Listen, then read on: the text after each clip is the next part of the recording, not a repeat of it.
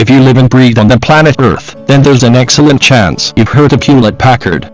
They are a publicly traded company that has been around for decades and dominated most of the markets they're involved in. While that isn't completely the case when it comes to printers, Canon, Epson, and Brother are right up there with them. They are a well-respected and trusted brand name. That is especially the case when it comes to portable printers. Every company that designs printers has strengths in different areas. For Canon, it's high-quality photo prints. For Brother, it's exceptional customer service and simplicity. For HP, it's designing printers that are versatile, reliable and durable. In this article, I'll cover two portable options: the HP FSH H470 mobile printer and the HP FSH 100 mobile printer. Being the most current, it's bound to be the better performing portable printer, as naturally every upgrade is an attempt to improve on the previous model.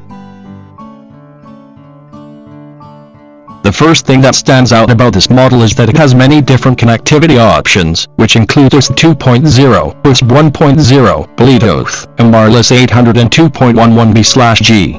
Having these options will allow you to print directly from your PC, a PDA, a memory card, and digital cameras and cell phones.